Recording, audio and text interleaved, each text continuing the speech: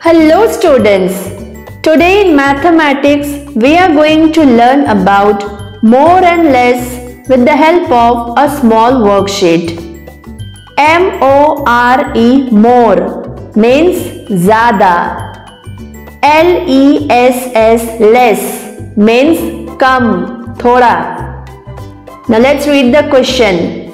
In each row, circle the group which has more pictures in it.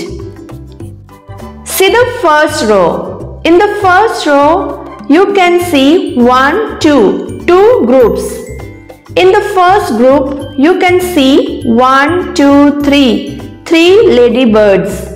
And in the right side, you can see two rats. Now tell me children, 3 is more or 2 is more? Yes, 3 is more. So circle ladybirds. Ladybirds are more, rats are less. See the next row. In the next row you can see two groups.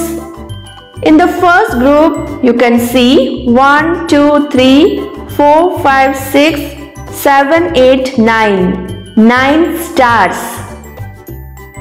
And in the second group you can see 1, 2, 3, 4 clouds. Now tell me children, 9 is more or 4 is more? Yes, 9 is more. Means stars are more. So circle stars.